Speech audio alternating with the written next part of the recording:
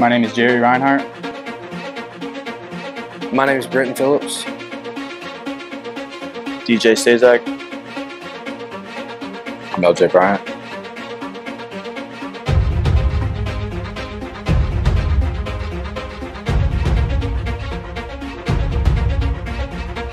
I attend Lackawanna College. I play for Andrew College.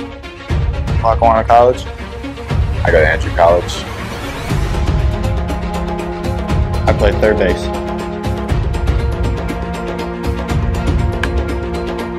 I play outfield and infield. Shortstop, center field.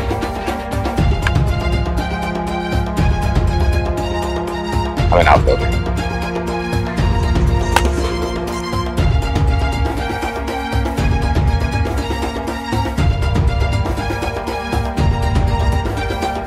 I'm a JUCO product. I'm a JUCO product. I'm a JUCO product. And I'm a JUCO product.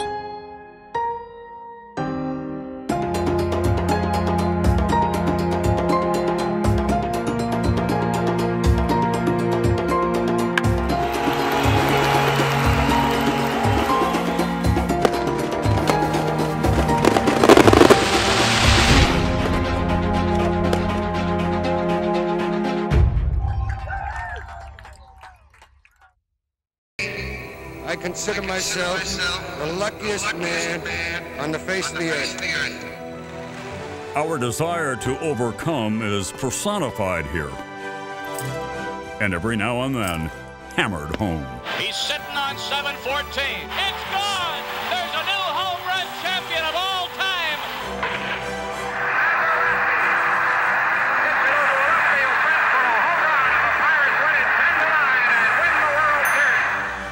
Our story lies within these walls. Triumphs of spirit alongside losses we'll never forget.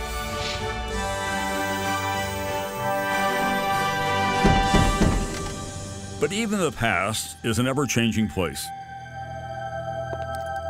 And once a year, cherished heroes welcome new ones to these hallowed halls, as we select these boys of summer to become men for all time.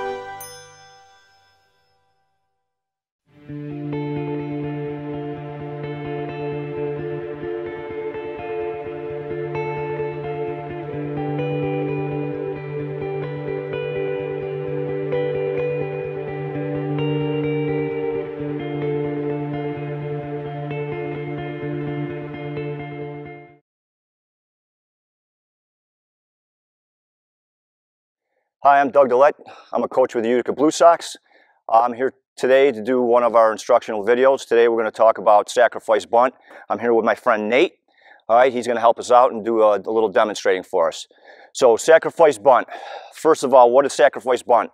Sacrifice bunt is sacrificing yourself or your out to move runners in scoring position.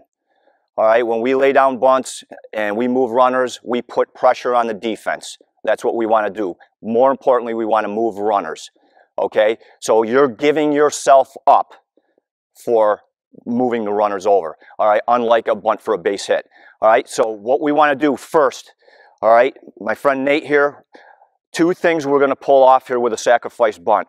First of all, what Nate's going to do is he's going to spin his feet. All right, as you can see, he's spinning his feet. That's in the correct position. As he does that, he's going to slide his hands down the bat.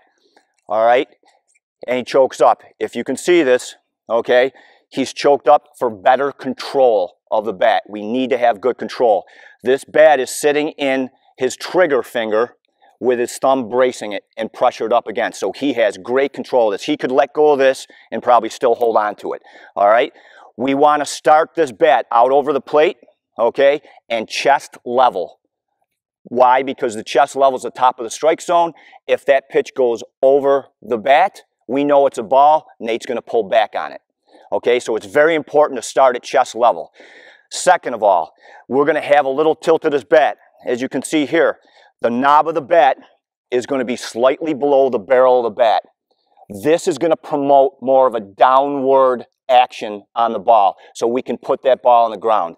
We do not want to pop that ball up in the air, okay? We want to put that ball on the ground as quick as we can. All right, so you can see where Nate is. He's choked up. You can slide your hand down a little bit more, Nate.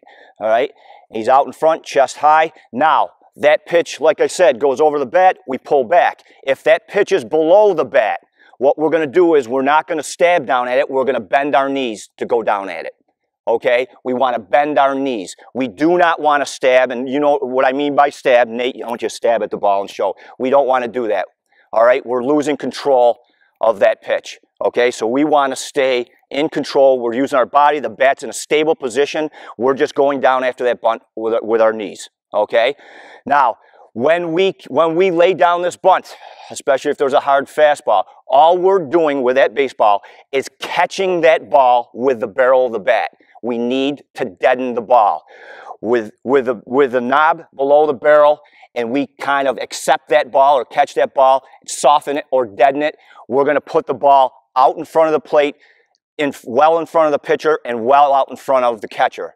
And that's how we're going to be able to move runners. We bunt this ball too hard, it's right back to the pitcher. They can get the force out. We didn't do our job. Same thing if we deaden it too much, it's right out in front. That catcher still might have a play at second base.